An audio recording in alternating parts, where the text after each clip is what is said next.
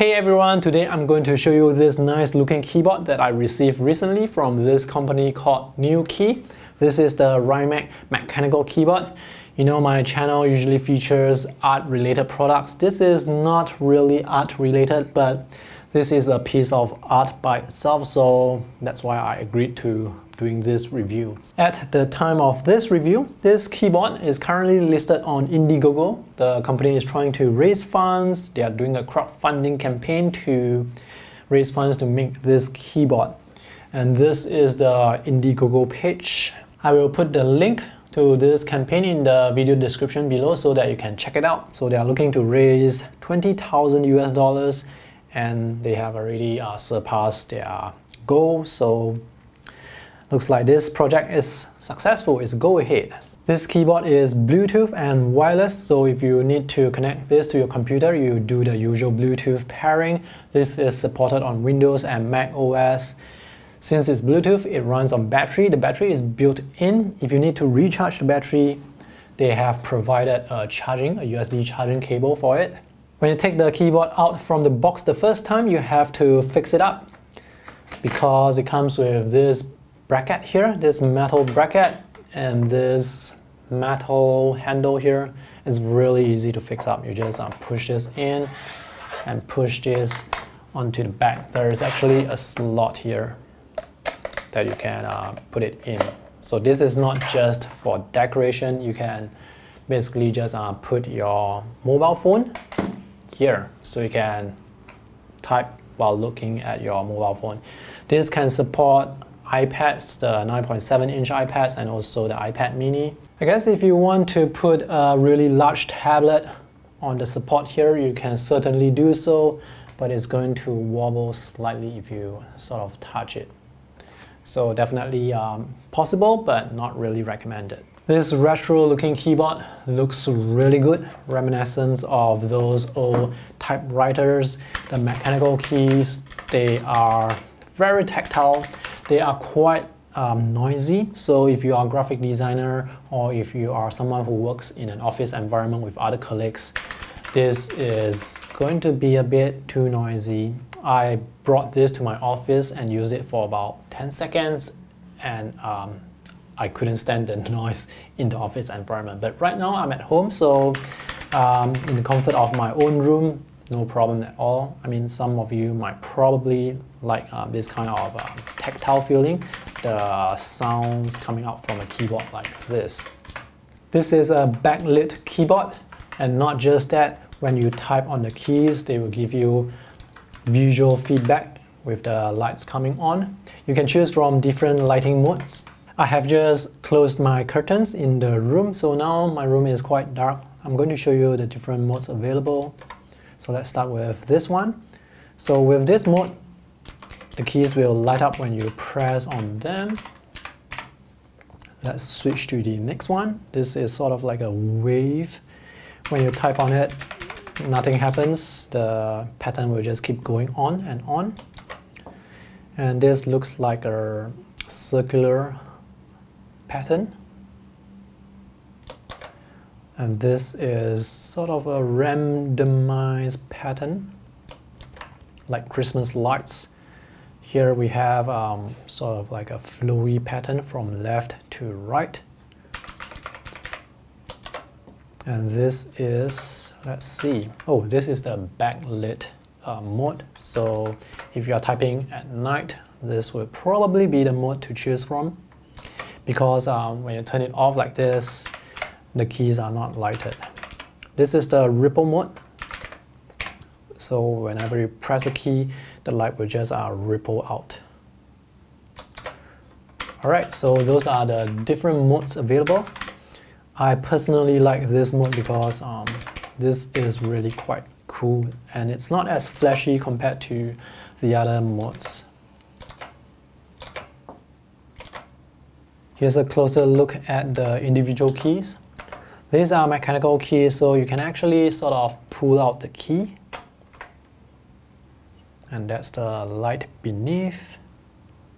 The lighting effects are really quite cool. I know RGB lighting effects are all the rage right now, but thankfully here we just have white light.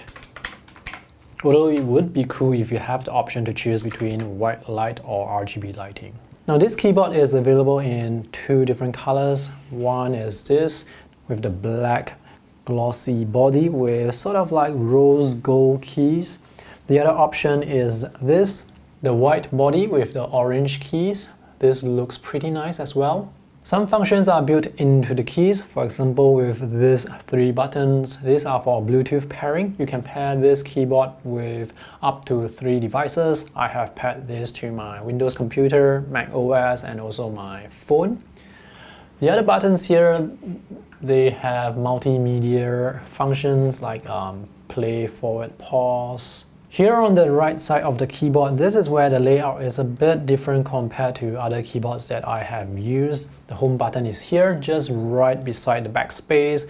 With other keyboards, the backspace is all the way to the far right, so I do find that sometimes when I type, when I want to backspace, when I want to delete something, I would accidentally press the home button because my muscle memory is to press the button to the far right. But here in the layout, they have introduced this column here.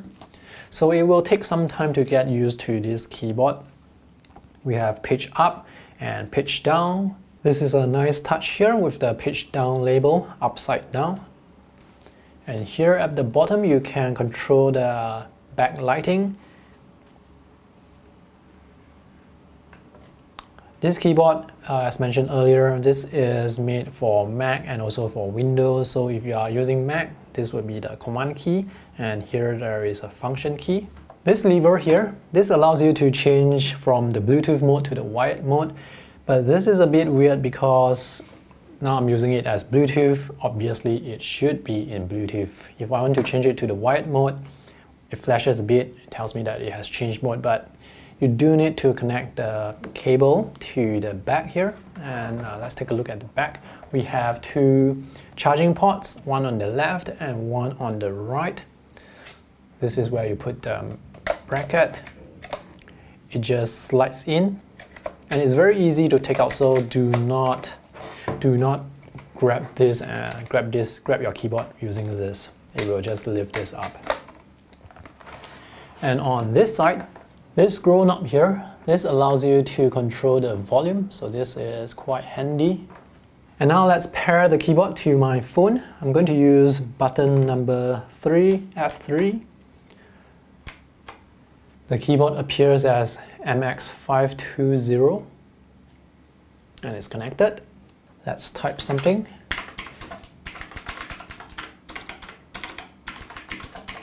The typing experience is really quite good. The tactile feeling is fantastic. Let's see if I can do the usual text editing shortcuts like shift selecting the key, moving the cursor around, shift selecting.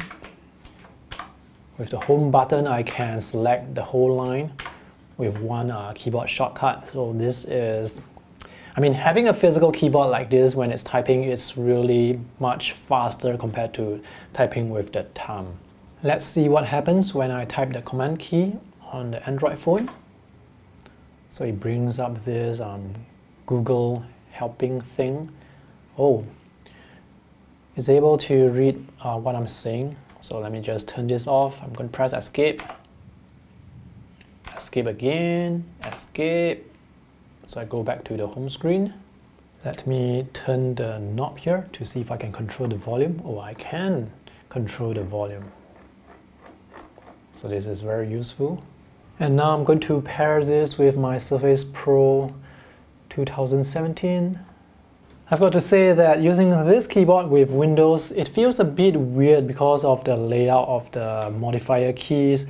This keyboard is actually using some sort of a Mac OS layout where we have the command key, option key, and the control key. But on Windows, let me just show you how a Windows keyboard should look like. This is a wireless Bluetooth keyboard for Windows. So we have the control key on the far left, function, Windows, alternate. Here we have control, alternate, and this will be the Windows key. So again, it will take some time to get used to it, typing on this with the layout. And since I already have this keyboard out, let me just show you how thick this Rymek keyboard is compared to this Logitech keyboard. So it's quite thick and it's substantially heavier, so this is not something I would bring around with me. I would probably bring around this to the office and back home, but this one, if I bring it to the office, I would just put it there, but I'm not going to use this in the office because it's a bit too noisy. Okay, now I'm going to use this keyboard to do some graphic design things to see how it can handle the shortcut buttons. I'm using Photoshop right now, so let me Ctrl O to open a file that I have just downloaded. Alright, I'm going to zoom in. Wow, notice the screen redraw. Alright, I first had a mistake with my keyboard shortcut, so I'm trying to control alternate minus to zoom down, but I pressed the command key, so it will take some time to get used to it. So the keyboard shortcuts, they do work well, but again, it's a bit noisy. That's to be expected. Alright, now I'm going to use the right side. So sometimes when I use my mouse, I will need to zoom in and zoom out using the shortcuts on this side of the keyboard. And this is where it presents me with a problem. This key here, this is not Control, this is actually a Windows key. So if I want to hit Control minus to zoom down, I am not able to do that. Or Control plus to zoom up, I am not able to do that. This is the Windows Plus mode. Alright, so if I need to zoom using keyboard shortcut, I will need to press Control and plus. So I'm not able to do that because my hand, I cannot stretch from Control to plus here. So this is something to take note of if you are thinking of using a keyboard like this on Windows to do graphic design work, or basically any type of work that requires you to use shortcuts on the right side, because when you're using this with Windows, this is a Windows key, not a Control key. And now I have just paired this with my iPad. Let me just move this out of the way. Let's test out the keyboard shortcuts. Command tab to switch between apps. So it definitely works. I don't really have any problems using this keyboard on Mac or on iOS because this layout, this is a Mac layout. Overall, this is a really beautiful keyboard. I love the retro design. The build quality is quite solid. Now the things that I do not like, well, this thing here, this is a bit loose. There is no way for me to sort of secure it. Anyway, if you do not use your handphone or your iPads on this, you can actually just keep this away. The other thing that I do not like is you can change this from Bluetooth to wired mode, but there's no way for you to tell at a glance which mode you are currently in. So for example, if you are looking at the keyboard right now, I don't know whether this is in Bluetooth mode or in wired mode. So that's all for my review today. If you're interested to get a keyboard like this for yourself, just visit the link below in the video description to the Indiegogo page. I believe they are selling limited quantities of this keyboard at early bird discounts. Anyway, I'm not too sure about pricing, just visit the Indiegogo page. Thanks for watching, see you in the next video. Bye!